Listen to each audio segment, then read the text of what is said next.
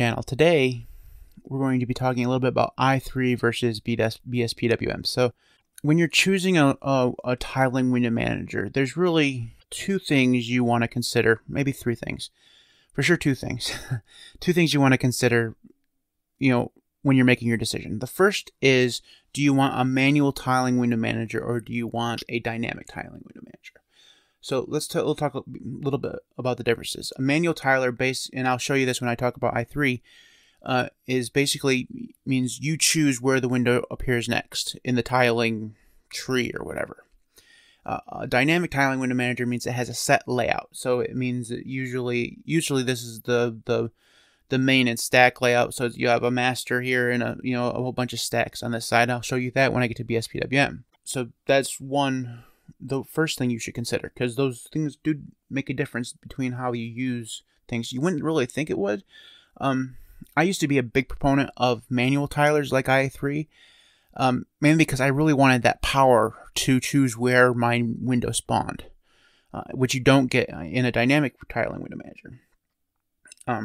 But I've kind of been persuaded to the dark side, and I've learned to enjoy dynamic tiling window managers. So the second thing you'll want to consider when you're choosing a tiling window manager is how it's configured. So it's not as big of a deal with the two window managers I'm going to be talking about today, because the configuration files for both of these are very easy to get a hold of, even for new users. These are both very new user friendly window managers.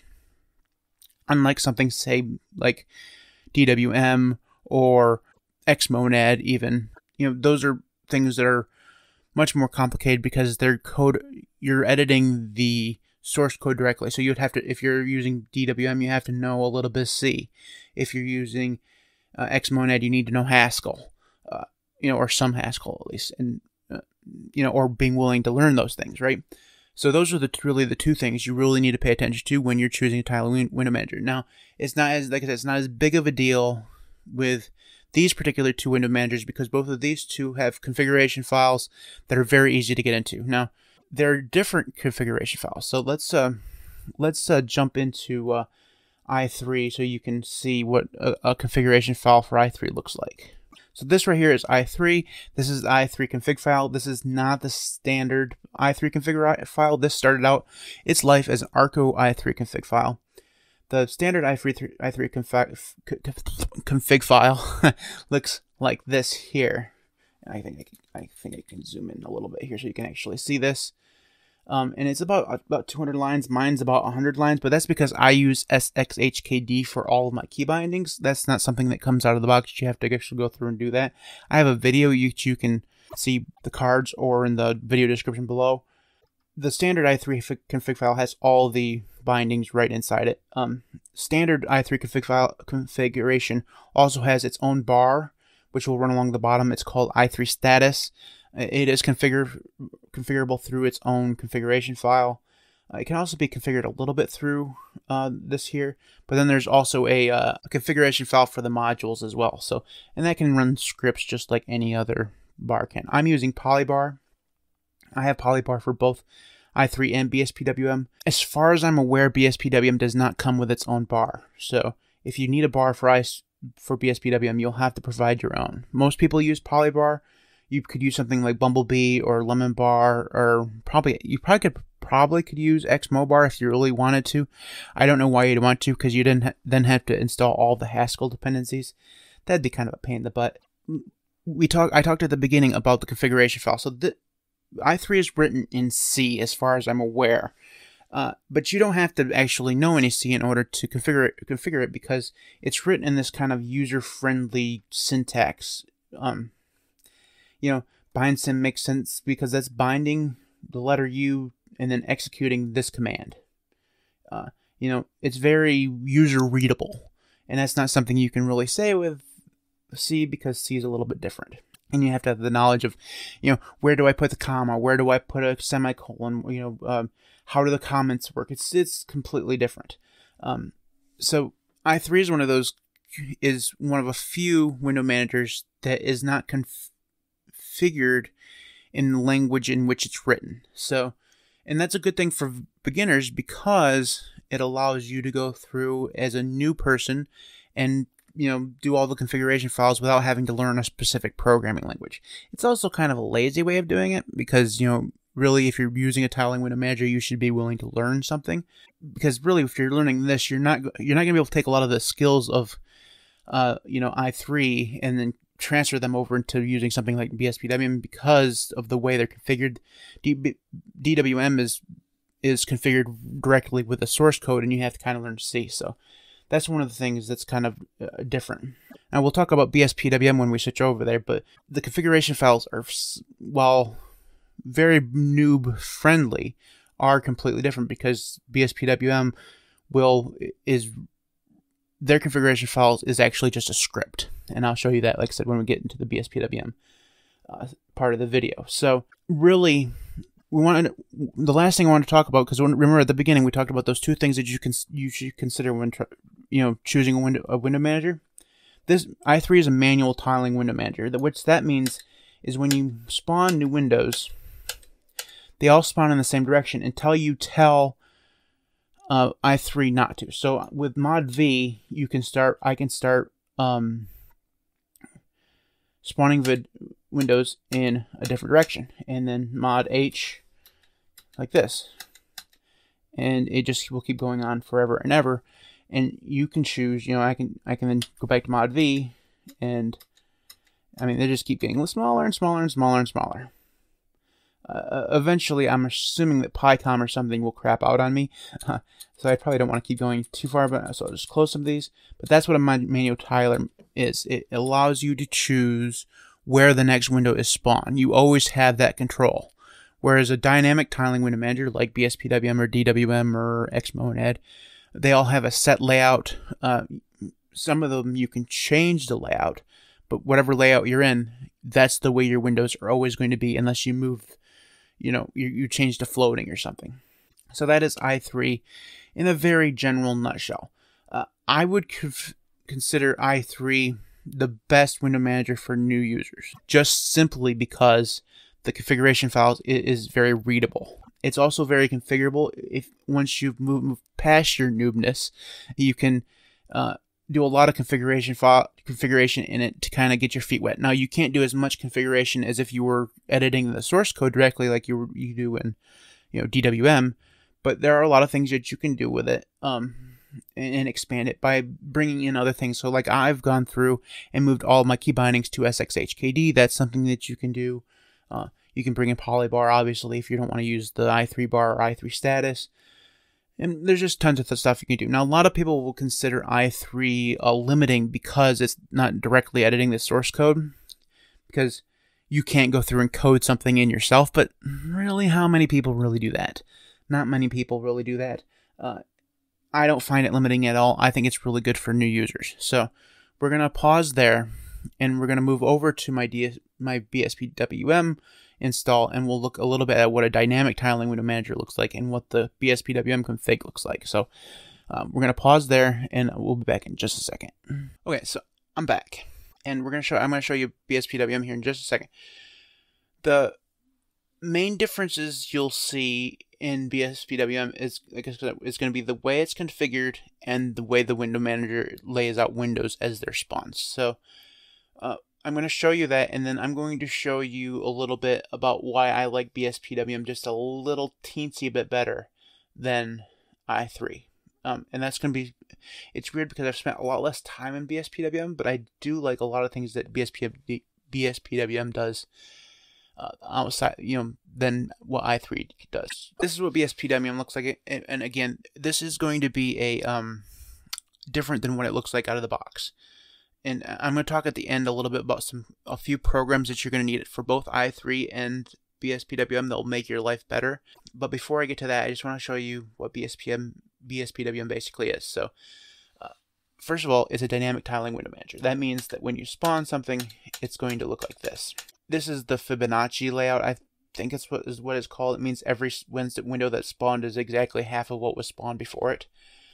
So that this window here is half of this one's half of this one, and so on and so forth. I believe you can change the layout. I think it has other layouts. I'm not sure about that. it's a little bit different than other dynamic tiling window managers in that it's not like the master and stack layout, because they're a master and stack means they're all kind of, these all over here in the stack would be completely even.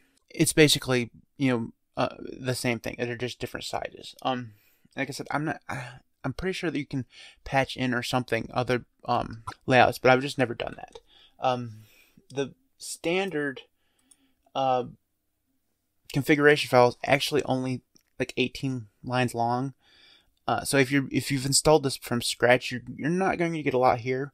One of the dependencies in this is SXHKD, because BSPWM itself does not handle any key bindings at all. So you have to have an external program in order to do that. So I will, if I do this and go to see, oops, let's zoom in here, cd into .config,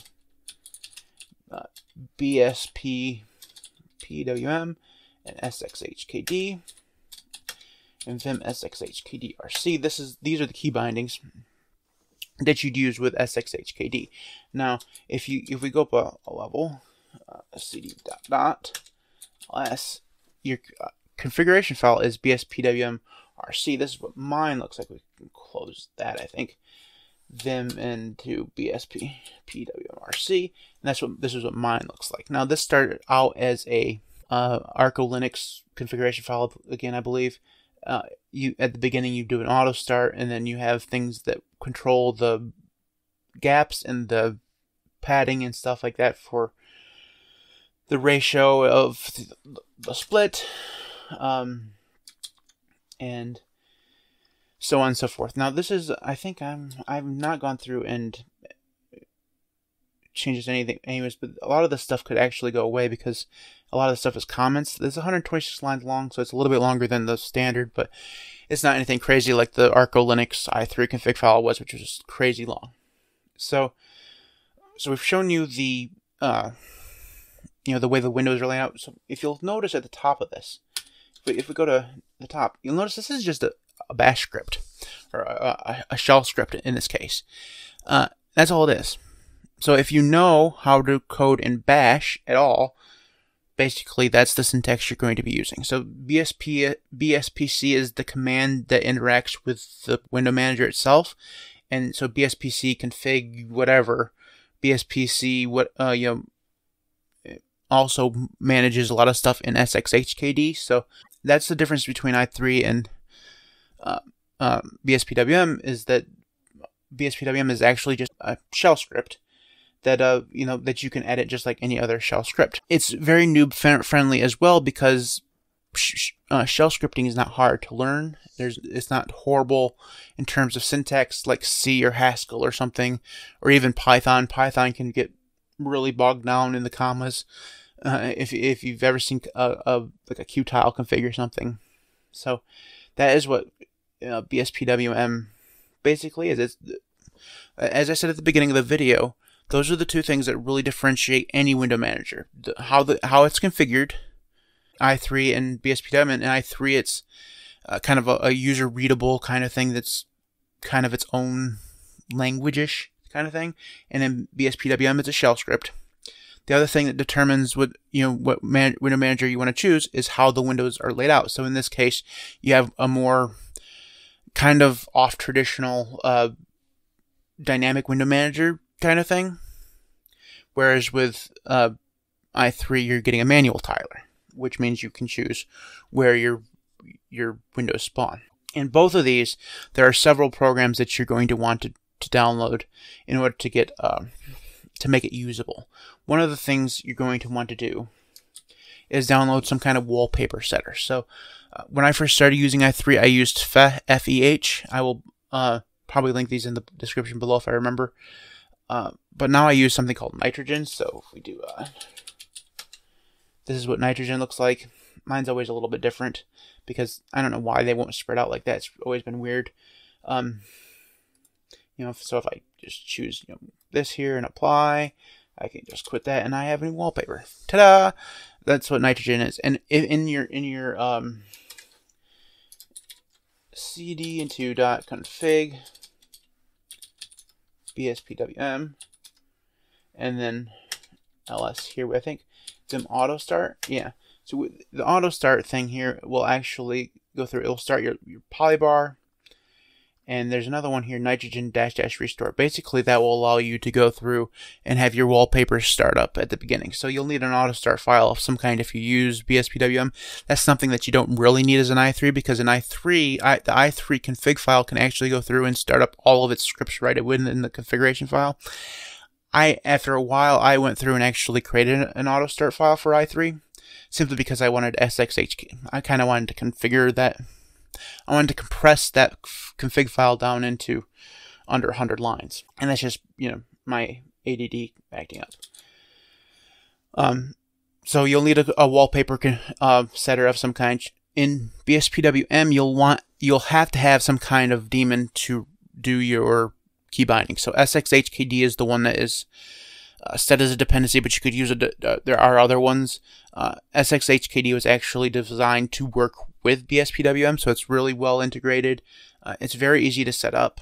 In i3, you don't need to do that because the configuration file has all of your key bindings right in it. But I've actually gone through and moved all the key bindings to SXHKD, just because, again, I wanted to get that config file to be smaller. Another thing you'll want is something to manage your power settings. So especially if you're on a laptop, you'll want something that will monitor when your screen turns off, when it goes to sleep, and so on and so forth. I use XFCE settings that controls pretty much all your power settings, and it comes with a few other things. In both of them, if you want to set GTK themes, you'll need something called LX Appearance, and that will allow you to set your GTK themes and icon themes and cursor themes as well.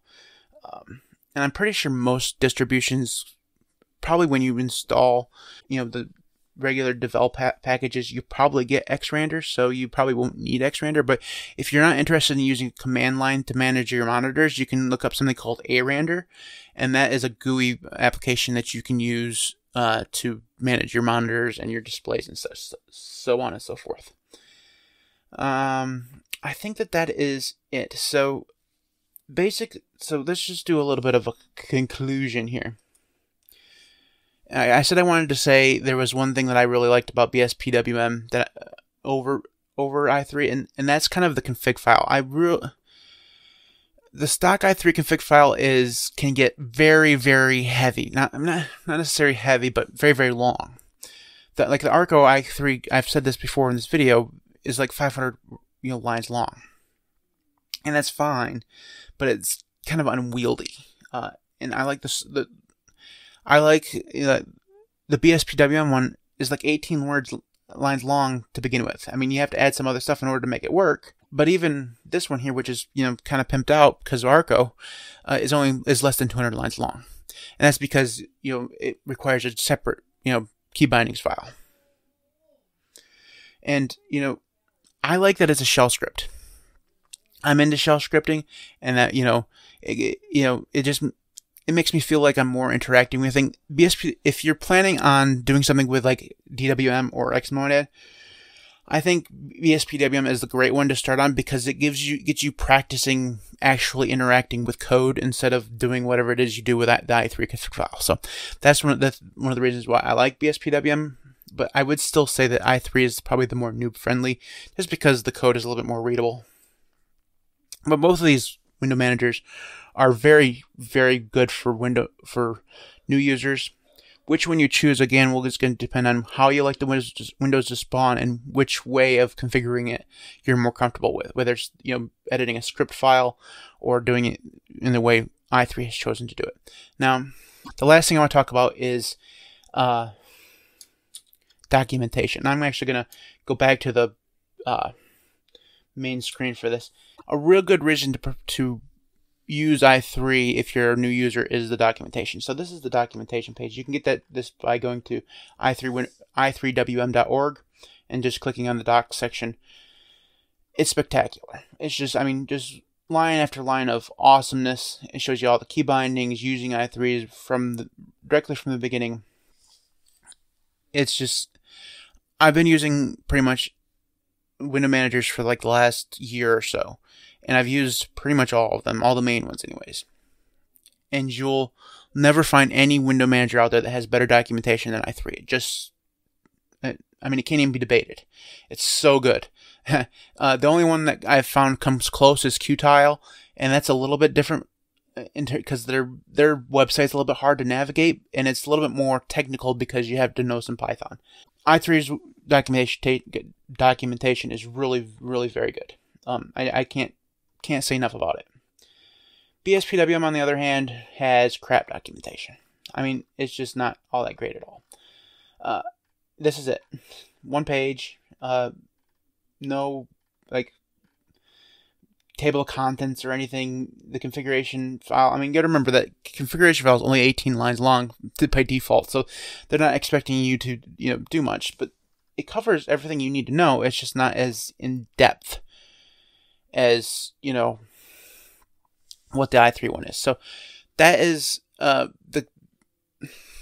another reason why, if you're really, really new to tiling window managers, I would go the i3 route.